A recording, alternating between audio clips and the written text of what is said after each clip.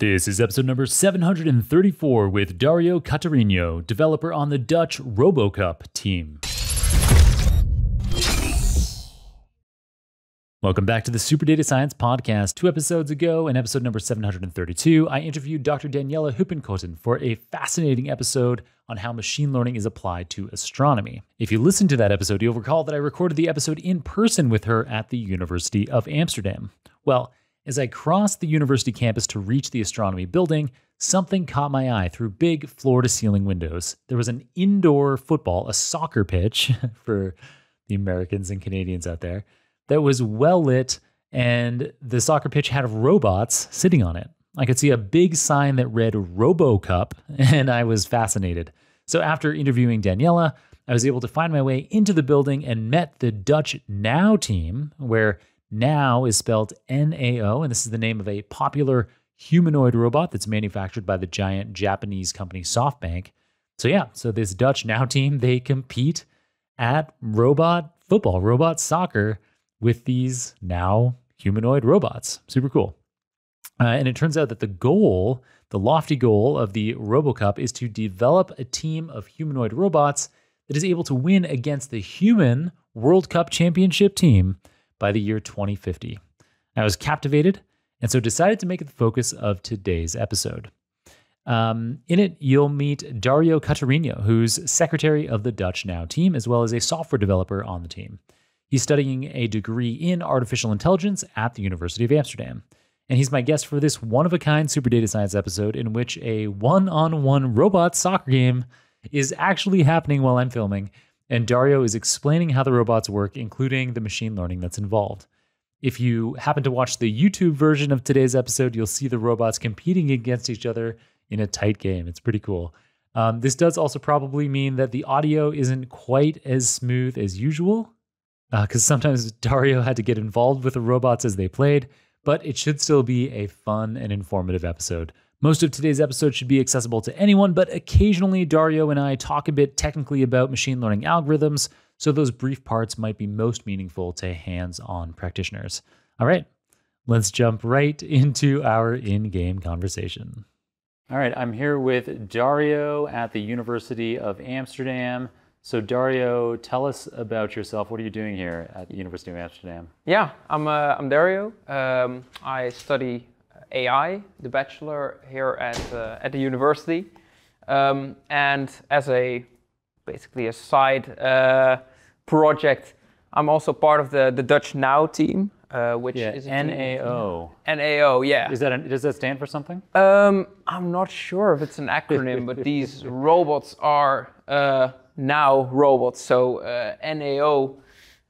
Not sure. So that's the kind of the robot. That's what they're called. NAO. So it's the name of the robot basically. And yeah, these robots we play soccer with them. So football, yeah. It's football here in Europe.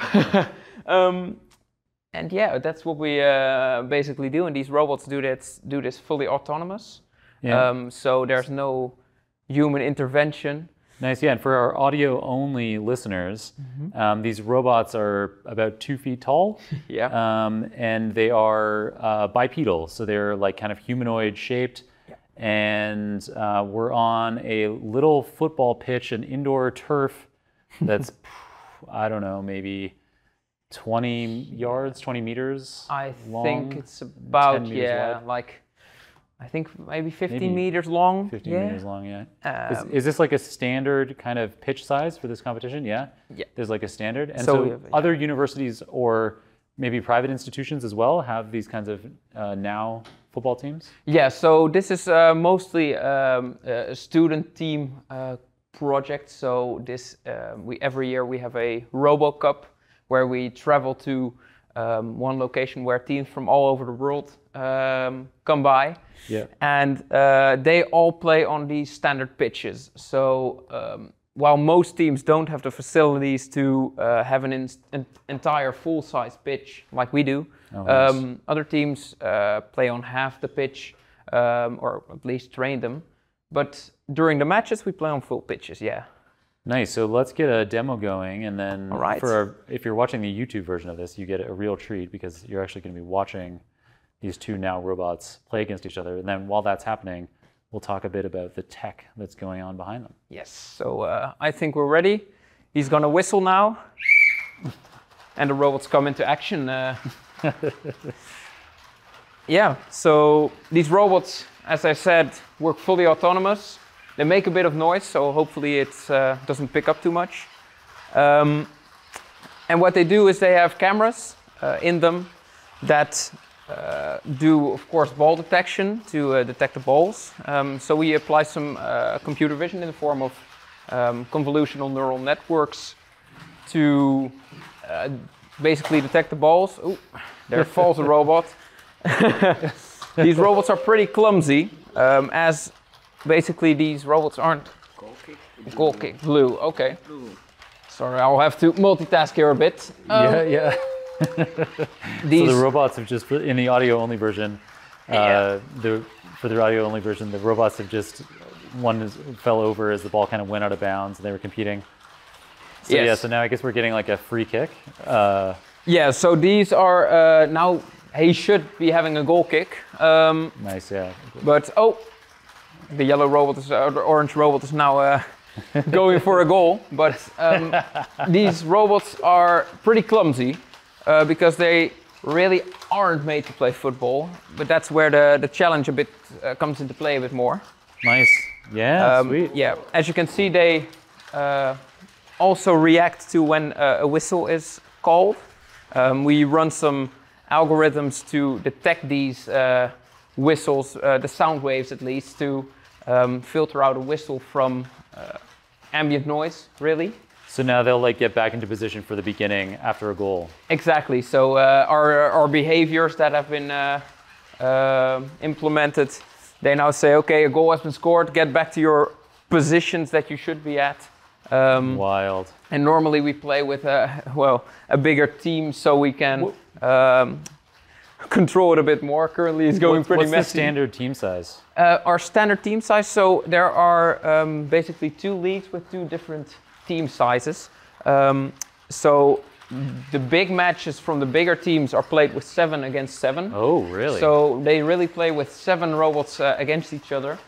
And our league, as we have a bit less robots, we play 5 against 5. So 5 versus 5. That's still pretty amazing. Yeah. So we're, for the audio only version, we are watching 1v1 here happening.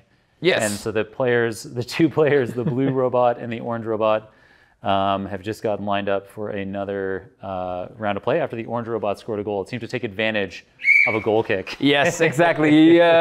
He took the chance of the blue robot not being not paying attention, really knowing where it was. Nice. But now the blue robot is, it's taken back some control. Oh, knocked over the orange robot. So so we have the orange robot's getting back up on its own. That's amazing. Oh, yeah. So in terms of machine vision, so convolutional neural networks, in order to be able to detect the ball and I guess the lines of play. Wow, the blue robot just took a kick in the net. And the orange robots just seems to, it's kind of lost. Yeah, so we, as you said, we also detect the lines. Oh, the ball is out now. We detect the lines, and these robots, of course, have their behaviors programmed to not go outside of these lines. But where should I put it? Goal kick, all right.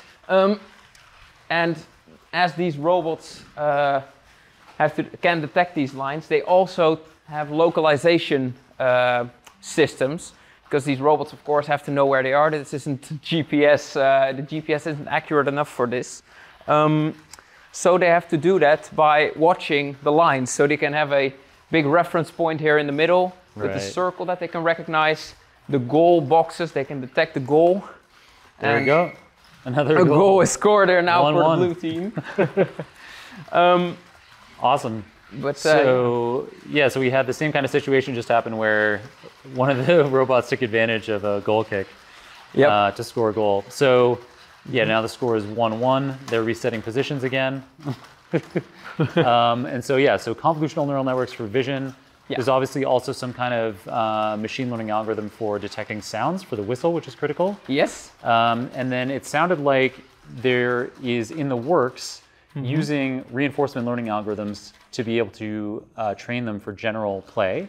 Yes. So currently we are working on, it's still in very early development, but we are trying to get their behavior to be run on reinforcement learning. So we're talking path planning, making decisions on which robot goes for a ball, and we would like to see all of this being done with reinforcement learning. But this is also all a very early stage still. But right now it's more of like an expert system where you've hard-coded in behaviors. Yes, so it's basically if the robot is closest to the ball, just that robot is going for it, which is of course a logical system, but there are many things at play, because if a robot is with his back towards this ball, it would take more time to turn around and go towards the ball than if a robot that can clearly see the ball go for it. Well, it's very cool. And I mean, and the action, so since the second goal was scored, since it became 1-1, the action has been pretty advanced here of like a goal nearly being scored and both players kind of just racing to deal with that. And now it seems like we're going to have a game-winning goal from the blue player. Yes. Yep, there it goes. So yeah, 2-1. Yep.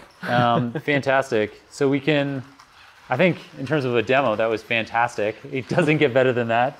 Thank you very much for entertaining me with that and for giving me a general breakdown of the machine learning that's involved in this. Yeah. So if people are watching this video or listening to this episode and they want to get involved in this kind of robotics competition to be learning how they can be applying machine learning in the field in robots like this, how does somebody get involved? Well, most of these teams are, of course, student teams, so they are heavily involved in the university. And most of the time we also try to, not hire, but take people in who are currently studying at the universities. So in Germany, there are a lot of schools that have teams, but we're also talking Canada, in the United States, in Brazil, in Italy, all over the world really. Even in Australia, we have teams who fly in to Europe to compete as well. In the RoboCup. In the RoboCup, exactly. So this year it's going to be in Eindhoven actually, which is quite nice. It's close to home for you guys. But it just hops all over the world. In 2 years we're going to Brazil for the competition. And if you want to get involved, we're if you're at the University of Amsterdam, of course, just pop by our lab and just ask if there are possibilities to join. Very cool. And if you're in a university that has a robotics team, just knock on their door. They're happy to have more volunteers and more manpower to help develop.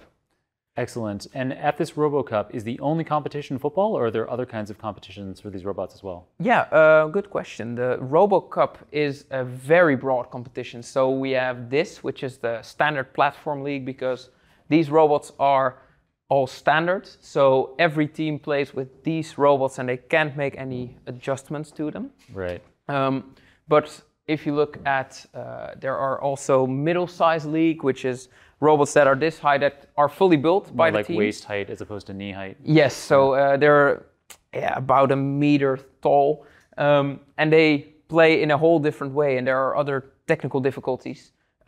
We have a small size, which is like maybe 20 centimeters tall. Right. Tiny robots that look like Roombas, kind of, and that is very tactical.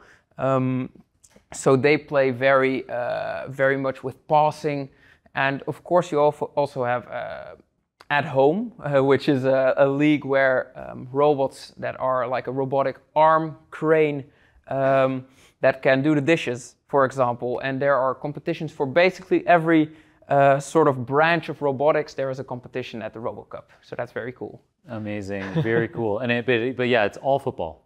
It's mostly it is football, and then we also have some home tasks that are done with the robotic arm. There are rescue leagues, so there are robots that do rescuing, And but yeah, it's mostly football with a lot of other branches. Yeah, and I guess that's related to, there's so much complexity that's captured by the games of football. So obviously the machine vision stuff, planning, cooperation. So this is kind of, it's a nice playground for learning lots of robot skills for the robots, but then I guess also for you humans, for you students, to be learning tons about making robotics useful in the real world. Very cool. Absolutely. Every league has its different types of challenges as well. So you see that every type of league has its other play style, and with us, for example, it's a real challenge to see how efficient we can get with these robots, with the limited performance that they have. We really have to squeeze every bit of data that we find and that we get from the robots out of it to make them function as efficiently as possible. And every type of feedback that we can get from the robot, we have to use that and apply that back into the robot. Nice. Dario, thank you very much for letting me take the time out of your day, dropping in on you to film this demo. And yeah, very cool work you guys are doing here.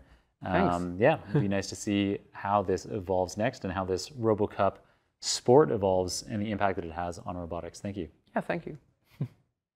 I hope you enjoyed that one-of-a-kind Super Data Science episode. It was super kind of the Dutch Nao team to let me crash their lab and film this episode. A big shout out to Dario and the rest of the team. All right, that's it for today's episode. If you enjoyed it, consider supporting the show by sharing, by reviewing, or by subscribing. But most importantly, just keep on listening. Until next time, keep on rocking it out there, and I'm looking forward to enjoying another round of the Super Data Science podcast with you very soon.